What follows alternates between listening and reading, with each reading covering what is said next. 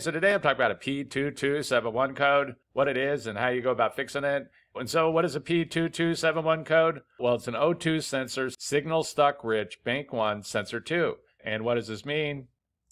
Well, basically, there's oxygen sensors, and they're located on the exhaust, and they do two things. The first thing they do is they monitor the catalytic converter, and then the second thing they do is they monitor how much oxygen was burnt off during combustion, and they report this information back to the computer, which then uses it to adjust the air-fuel ratio mixture that's going into the cylinders. But when you get a P2271 code, these sensors are reporting that there's some kind of issue going on here, that bank 1 side of the engine is running rich, which basically means there's more gas than air going into those cylinders on bank 1 than should be. And so it's going to have to be troubleshooted to know why.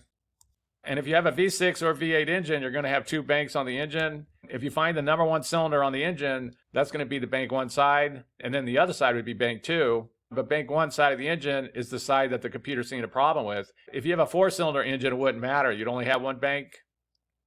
And one thing to note about a P2271 code is that if the engine is running rich, that can sometimes be kind of hard to troubleshoot because it can be caused by many different things. So keep in mind that sometimes a P2271 code can be kind of hard to troubleshoot. And so what would be some possible causes of a P2271 code? Well, the first thing that could cause this is a bad oxygen sensor, mainly the bank 1 sensor 2 O2 sensor. It might have just fell and gone bad and just be reporting bad information back to the computer. There's usually 2 O2 sensors on each bank of the engine. Sometimes there's more, sometimes there could be like 3, but usually there's 2. And sensor 1 is going to be located before the catalytic converter, sometimes called the upstream O2 sensor. And sensor 2 is going to be located after the catalytic converter, sometimes right on it. And that's sometimes called the downstream O2 sensor. And the one the computer's seeing a problem with is going to be this bank 1 sensor 2 O2 sensor. So the first thing to do is test that sensor, be sure that it's good, be sure that there's no issues going on there, because the first thing that could cause this is a bad O2 sensor. And the next thing that could cause this is the wiring going to the O2 sensor. Basically, keep in mind that if there's any problems with the wiring going to the O2 sensor, then that could cause the same symptoms as a bad sensor. So be sure to keep that in mind.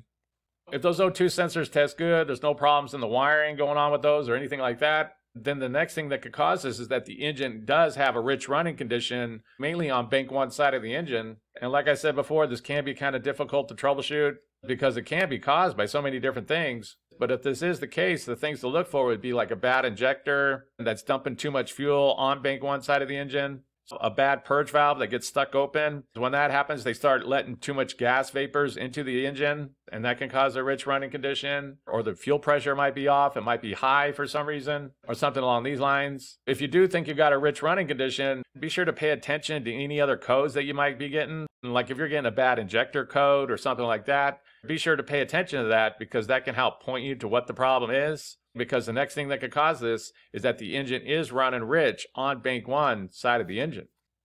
And so that's basically it. I just wanted to give a basic overview of how you go about fixing a vehicle with the P2271 code. If you have anything to add, please comment down below. If you have any questions, ask me and I'll try to answer them. If this video helps you, please click like, please click subscribe, and have a good day.